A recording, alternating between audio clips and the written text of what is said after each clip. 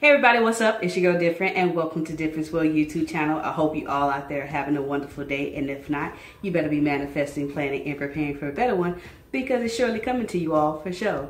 Alright everybody, so for those that are new and to my YouTube channel, welcome. Again, my name is Different. I'm an author, motivational speaker, and CEO of Third Eye Entertainment, LLC, a business that strives to bring social awareness to society through our products and services in which we educate, inspire, and entertain all at once. And so for those that are first time coming to my YouTube channel, welcome. Happy to have you.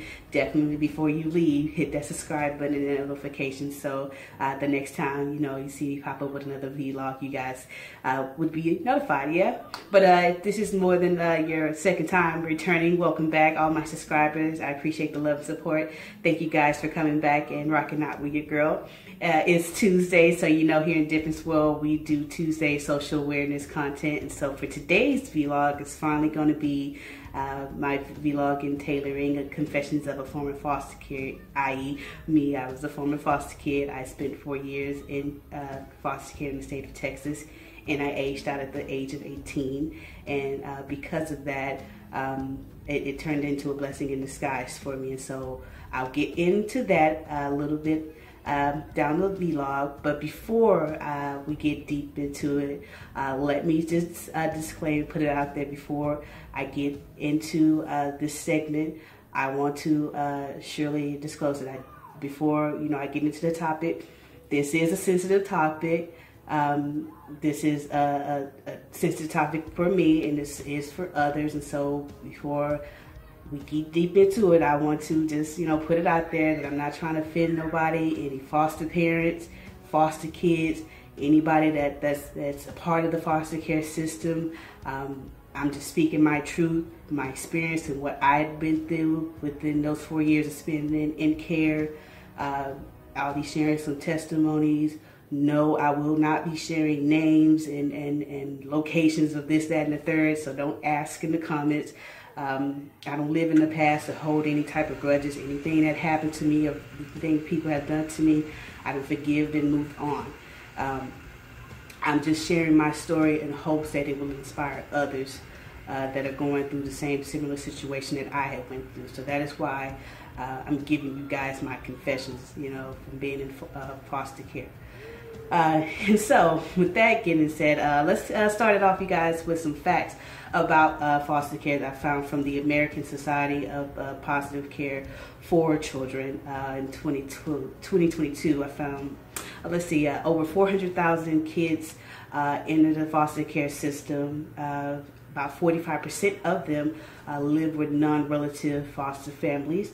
About 32% are in what is called like a kinship foster family. That's when they go and stay with their actual blood relatives, but they're still considered a ward of the state of Texas. So about 32% of kids that are in the system actually still live with their families, so to speak. Let's see, about another 23%, looking at numbers down here, so I'm looking down. Gotta get my facts right? They stay in institutions such as RTC, shelters, group homes. About 10% of foster kids spend more than 5 years in the system on average. What else? About 10 to 20. What was it? Damn.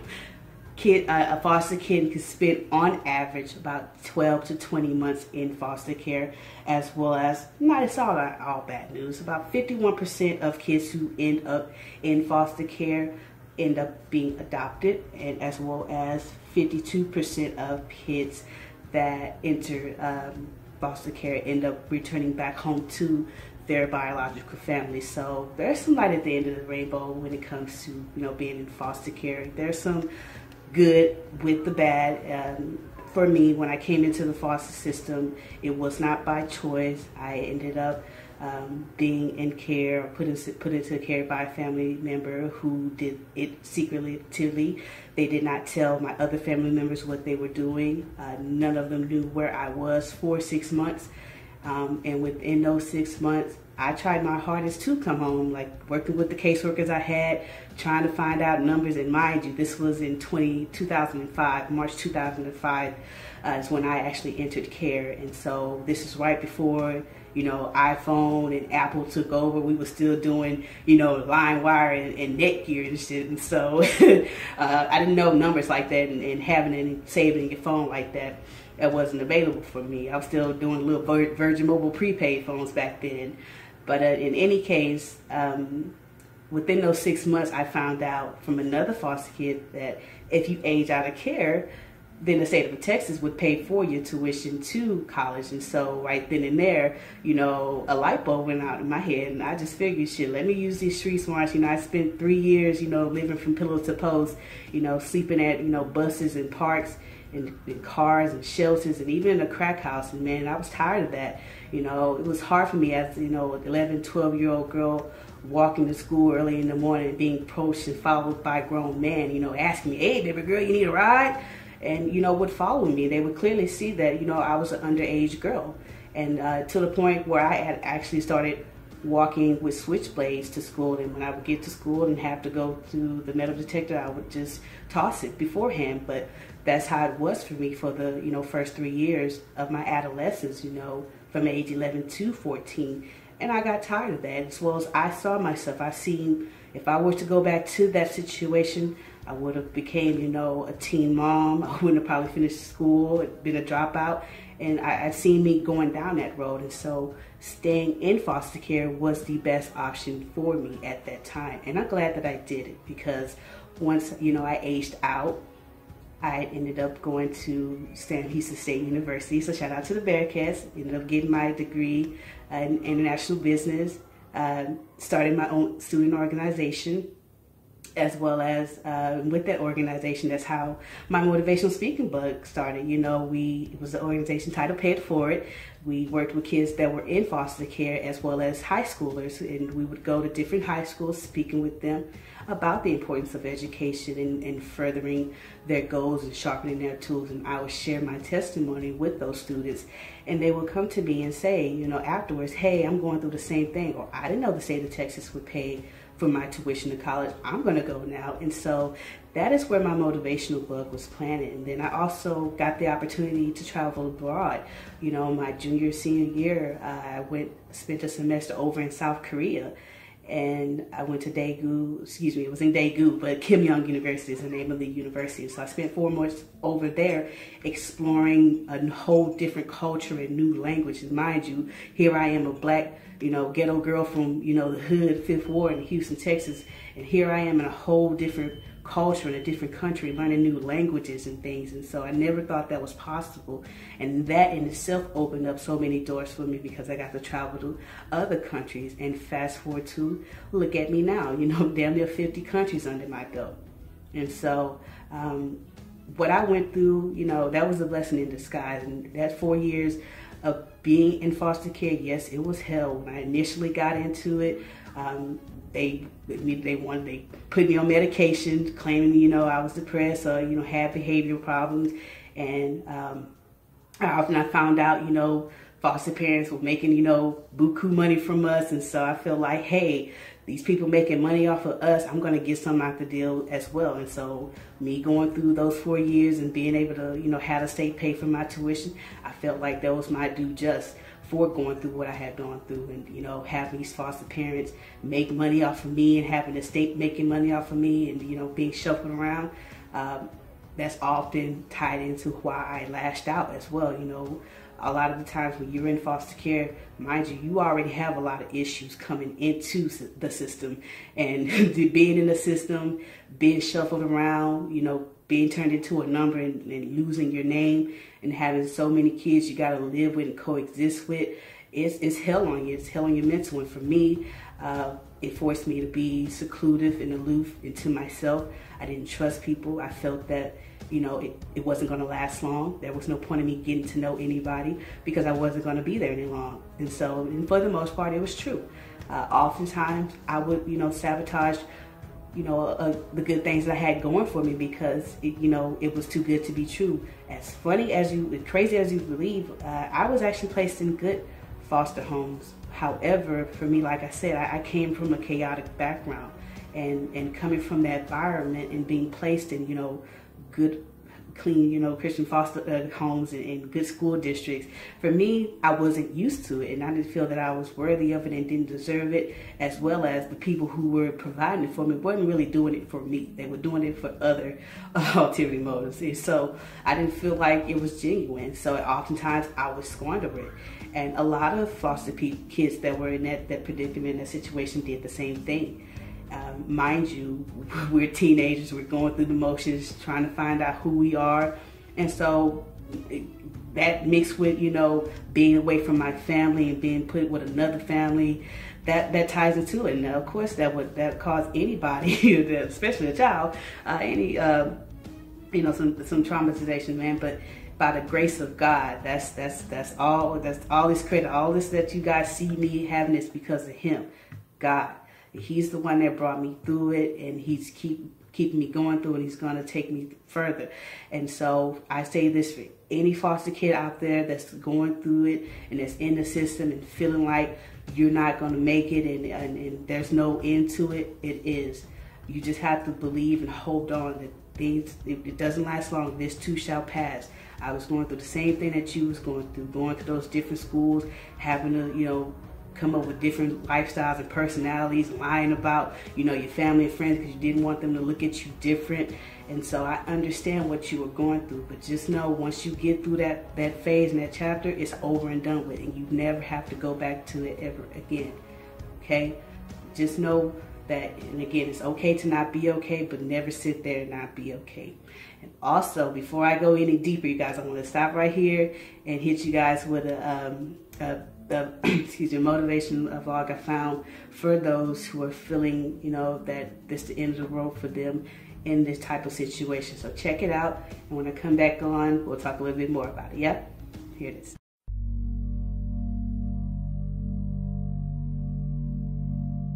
What do you do when your battle chooses you? What do you do when something shows up on your doorstep that you did not directly cause, choose, or definitely anticipate? Life is not always easy. In fact, some of you today, you're here and you're going through the toughest season of your life. There will be seasons where we will suffer. There will be seasons of real pain. And the question is, how will you respond in those moments? Life is hard sometimes. Easy, it's not an option. But it's worth fighting. It's worth believing. It's worth giving yourself a chance. It's worth mustering yourself up, standing up inside yourself. It's worth fighting relentlessly, never giving up. It's worth it. You can do it. You can do it. There's problems that we go through that cause stress, worry, anxiety, and fear. But you might be in the battle of your life. I want to encourage you. It's not about what's happening around you. It's always about what's happening inside of you. Just because you feel afraid doesn't mean you have to be afraid. Just because you feel discouraged doesn't mean you have to be discouraged. Just because you have fear doesn't mean fear has to have you. The sentence out of your mouth is a story that you are putting out. I'm not gonna make it. I quit. Let's get a divorce. Business is never coming back. We've lost too many people. I've made too many mistakes. I'm a failure. Nobody can help me. I've done too many bad things. I don't know what's coming out of your mouth, but it's a death sentence. And as you continue to confess it and as you continue to declare it, well, don't be surprised when it becomes true in your life. We have to make sure that whenever I feel, when I think a death sentence, I must speak a life sentence. Oh, I'm feeling the sentence of death. I'm feeling the thoughts of anxiety. I'm feeling the thoughts that I'm done. I feel like I've been used and it hurts and it's difficult. But when that happens, I start speaking out a life sentence. No, I'm just going to keep showing up. No, I'm going to get back up. The righteous man, he falls 7 times, but he gets back up. Never give up. Never give in. Because skill can't get you past certain things. Quickness, agility can't get you. You got to have mental toughness. Pain ain't permanent. Your pain ain't permanent. You can get through this. You bigger than your pain. You better than that. Come on, you need to remember, this is not the first time you cried. This is not the first time you were short of breath. This is not the first time you didn't see a way clear. This is not the first time you were hurt. This is not the first time your heart was broken. This is not the first time you didn't have enough money.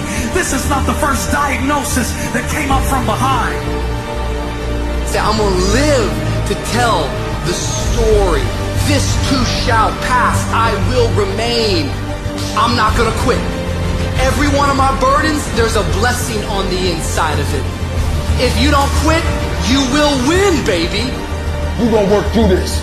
You gonna get up. You gonna get dressed. You gonna get out. And you gonna do what you've been called to do. You gonna be what you called to be. And you gonna prove that everybody that tried to break you, everybody that tried to stop you, everybody that tried to kill your dream, you gonna prove all of them wrong. Just keep coming back. If you got nothing left to give, just show back up. Half of life, man, is just showing up. And I'm telling you right now, don't give up. I'm telling you right now, don't give in. Get through it. And if you can get through it, if you can work through your pain, I'm guaranteeing you, on the other side is a reward. Pain is not permanent. Pain is temporary. All right, guys, welcome back. So I hope you enjoyed as much as I did in looking at that inspirational clip. For those who are in foster care right now or have been through the system and still feeling that affliction from that trauma that they had been through, just know that what you went through and what you're going through, you will get past it, and you are stronger than you are. Like my mama told me flat out, what don't break a bitch will make a bitch. And so what doesn't break you will make you stronger. And so I want to share these resources specifically. I often share mental health resources, but for the teens out there, people that are even in foster, not just the teens, because it's hell on foster parents too. Make no mistake about it, man. You have to have patience, a big heart, and a big home too, because you got to pass the background to let kids that are not yours biologically into your home. And I want to take this time to say this video is not meant to bash any foster parent out there and scorn you guys and make you guys look like all of you are out there for paycheck. No, you are not. And I applaud those who open up their homes and their hearts to these kids who need it. And you guys love on them like no other, because it is hard. It is heavy. I'm not gonna lie. I gave some of my foster parents a hard time, and the last foster parent I had, oh man, I cussed out so bad, and she literally pushed me out of her house and closed the door. But I did that because I was scared. I was about to age out of foster care and on my way to college, and I didn't know if she was going to be there with me. And so, like I said, rather than just letting somebody else decide when it's time to sink my ship, I'm gonna sink my own. And so I messed up that relationship because I was scared. I didn't know where it was going to go, so I decided to end it. But by God's grace, what's for you is for you, and we still have a strong relationship to this day. I didn't talk to her throughout my college, but it wasn't until I graduated and was a grown woman and woman enough to call her and apologize to her. And until this day, my last foster parent that I had, we're really good friends. And so it's not all bad. There are some foster parents out there who really have it in their heart to help. And so I thank you guys. I applaud you. My prayers and thoughts are with you, because this isn't an easy job and it's not an easy task to deal with. There are some kids out there with some really very, very tough situations and that are a hard case to handle, and you honestly, you just can't help. That's the truth about it as well. There's a lot of kids in the system that get lost and you want to help them, but you can't. And so that's the truth of the matter, that as well. As well as there are a lot of myths and notions about what goes on in foster care and foster home, especially when it goes on about sexual abuse with other foster kids. Now me, I've never experienced that, luckily, but I've had heard stories about that, and from what I've recently, well not recently, but what I had been told, what I can remember, it mostly probably might have gone on if you were in a different foster home, say or respite, for those who go to a different foster home to give their foster parents a break. That's mostly maybe where it may have occurred. when you're in a different setting. And so it's not as if you go to a foster home and you get sexually abused by that foster parent or those other foster kids. It's when you're around different settings and people that don't know you, and it's not necessarily the kid's fault. Maybe they're just doing something, you know, that they were taught. And so but it's unfortunate that it's happened, but it does happen. That's how it is. But I thank God that it never happened to me, but that is true. It does happen, unfortunately. A lot of the times people ask me, as a former foster kid, Different, why you don't give back? Why you not a foster parent? Well, for one, because I know karma gonna come back on my ass. I know. I gave them people hell, and so if I go and be a foster parent, these kids gonna give me hell my damn self. So I can't do that. But no, for me, what my path is, I definitely plan on giving back to the foster care community. Without them, there would be no me. It is my hope and prayer and plan that once my business, Third Eye Entertainment, takes off and gets more established, to where we're able to give back sufficiently to the foster care community, then I will. But as far as being a foster parent, I'm not even my own parent. Shit, I can barely take care of myself, you know. So that's also why I'm not a foster parent. But I do have intentions of giving back to the community and having community involvement. I have not forgotten about them. And so this is also another way of giving back to the community, as well as before this clip ends or this vlog ends, I want to take this time to dedicate it to Micaiah Bryan, the young lady that lost her life last year, who's a former foster care. I can totally understand in that situation where she was coming from, and I had as well been in that situation, and so luckily for me, it did not turn out that way it did for her. But I understand. I can imagine, you know, the fear that she was feeling and the stress that she was going through, and having people gang up on her and not having her actual family around. That it's like that when you're in these situations, in these alternative families.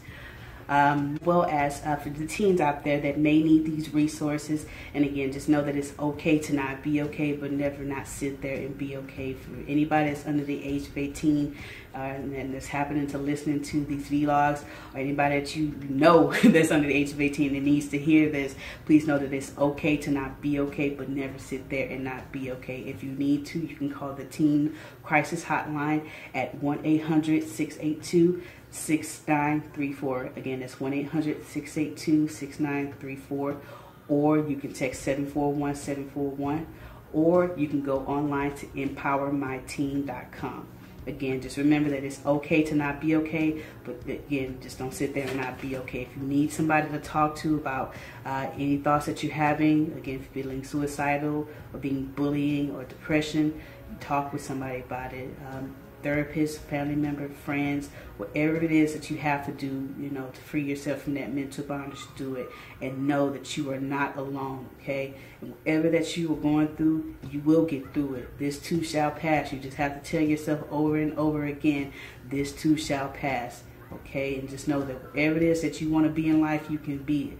No matter where you come from, what you've been through, your status, your color, your creed, your religion, your sexual orientation, whatever the case may be, it does not determine your height of success and how far you go in life. Only you can determine that. So believe in yourself and bump everything else. Okay? And so we're going to end out that, my confessions of a former foster kid on that note with you guys, and thank y'all so much for listening to my story. And this was a process for me to share, coming up with all these information, you know, looking back on the past and thinking about this. It was a lot of this stuff I put out of my mind and moved on from, but just bringing it back up again and not feeling sad about the situation and able to look back on it like, wow, look at me now, look how good God has been to me and how far he has brought me. That's how I'm able to have peace about it and move on in life. Because look at me. There's no need for me to be mad and sad about the way life went in the past, because look where I'm at now. I'm nowhere near where I used to have been. I'm not where I want to be, but at least I'm not where I used to be. You know, I used to be a full-time job, a headache. But thank God, you know, I'm a work in progress, and I'm going to keep going. And I hope and pray that you guys out there do the same. Stay on your hustle and your grind. Like I said, you either on that come up like Cardi B or they come back like Robert D. There is no more in between it. So for me, with that being said, you guys, I'm gonna get on my grind right here and go ahead and direct y'all to my book, What If? A Controversial Paradigm Shift. Again, my book is written to inform and encourage thought-provoking conversations about injustice and systemic racism in America. And I've done this through graphic and provocative illustrations. And so again, be advised, that's intended for a mature audience. So if you can't take this heat, then do not bother the kitchen. Do not bother coming to this kitchen. But if so, go on over to my website, differenceworld.net, and get your copy of my book, What If? A Controversial Paradigm Shift, you guys. As well as you can check me out on all my other social media handles, my Twitter, Instagram, Facebook. Definitely my YouTube channel. Don't forget that. Hit that subscribe button, you guys. I truly appreciate it, as well as that notification button, so you guys will be aware when I'm dropping these content. You guys can check it out and share it with others and comment, you guys. I do appreciate you guys interacting with me. I love it. Keep it coming. As well as, real quick, now I never forget this. Let's do a mental health check for those out there that may need it. Again, like I said, it is okay to not be okay, but never, ever, ever sit there and not be okay. If you're feeling suicidal, feeling depression, bullying, anxiety, any type of anything, man, relapse, recovery, whatever, man, just know it's okay to not be okay, but don't sit there and not be okay. Go get help. Go do whatever it is that you have to do to free yourself from that mental bondage, and so that you don't go off the deep end. And hopefully, and I pray that you do not take others with you. If you need it or know somebody who does, share these resources with them. The crisis hotline number is 1-800-273-8255, or they can call or text 988, or you can text 741-741. For those that would prefer to go online, you can go to mentalhealthishealth.us, or you can go to 988lifeline.org. Or for those that are outside the U.S., you can go to ncounseling.com. Again, ncounseling is spelled ENCOUNSELING.com. And again, remember, guys, it's okay to not be okay, but do not sit there and not be okay. All right? And with that being said, we're going to close out this vlog with you guys. I truly, again, appreciate it. All the love and support. Sharing my confessions of a former foster kid. Here it is. For those former foster kids out there, if you happen to see this video, please share, your comments and your testimonies with me. I love to hear, your stories and your triumphs out of your tribulations, man. I know I can't be the only one who's made it out, and so I want to see others out there as well, and hope to inspire others that may be going through this situation. And so again, for those who are feeling they are destined for greatness in life, you got to manifest, plan, and prepare for it, and then it will surely come to you, guys. For sure. Different world. Come and learn. Peace. What if? What if in 1619 Africans started dealing in slave trading? The tables were turned around. What if they kidnapped millions of Englishmen, women, and children from their homeland and brought them to America on a slave ship? What if? A Controversial Paradigm Shift. It's a book written to inform and encourage consistent, thought-provoking conversations about injustice and systematic racism in America through graphic but provocative illustration. What If provides a different perspective by detailing controversial deaths and events as 4 categorized paradigm shifts: historical, political, precedent, and hypothetical. What If? A Controversial Paradigm Shift by author Difernt. Go to differenceworld.net.